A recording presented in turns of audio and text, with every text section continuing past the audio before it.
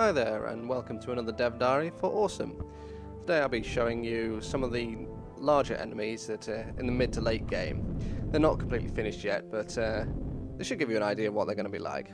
Down in the corner you can see one of the enemy frames of the first enemy corporation. It's a bit ungainly and it's going to have a bit of trouble killing you when you're a smaller bot, but it's certainly very dangerous when it comes to larger frames and bases. As you can see, the AI on these needs a little bit of improvement yet, but they're getting there and they'll be up to scratch soon.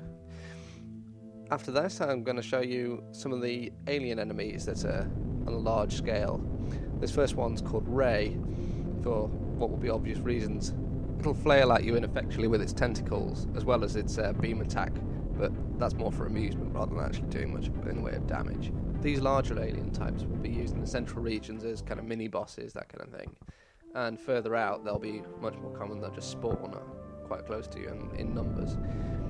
None of these are complete on the AI side either, but they still give you an idea of what's going to happen. This pink one here is called Sam for its missiles, and it'll try and stand off and take you out from a distance if it can, though it can take you out with tentacles too if it feels like it, if you get too close. This final one that I'm going to show you is called Bob. It has extremely damaging tentacles, and 4 of them, which it will try and use to bludgeon you to death in close quarters.